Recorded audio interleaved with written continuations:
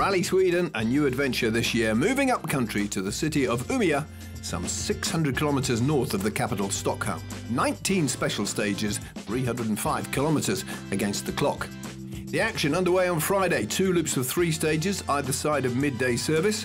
First up, Kroksjö, a fraction under 15 kilometres.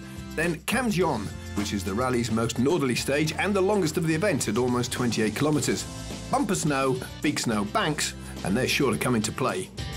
It's like a bobsleigh. You can use snowbanks and carry more speed. Even you push too much, maybe over the limit, but still, if you use very well with snowbanks, then you still stay on the load. And it's very spectacular, and I like it a lot. Saturday, very busy. 2 identical loops of 4 stages, again separated by service. Örträsk is stages 9 and 13, just over 20 kilometres.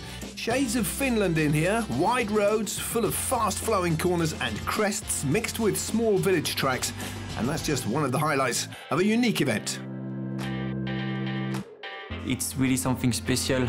It's a bit like skiing. You have just no noise, it's just the engine, but you don't feel the gravel touching the car and everything. It's really soft. It's a really nice feeling.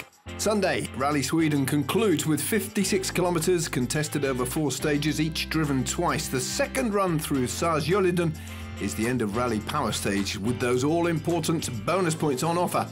And there's one young native very much looking forward to competing at his home event. It's special for me to have my first year as a factory driver and have it back on a home event already at the second round is very special. So I'm quite excited, and we should expect a lot of snow. We should expect some reindeers, you know, and fantastic conditions. And Umeå is a very nice city, so I think we'll have a great time. WRC Plus, all live.